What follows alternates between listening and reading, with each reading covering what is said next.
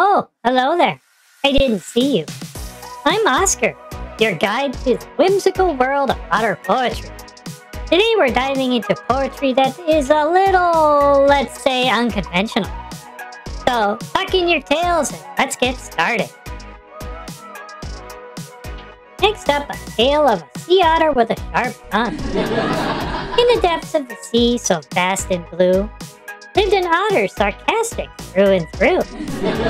You call that a dive, he'd scoff with glee. At every fish, shark, even a flea.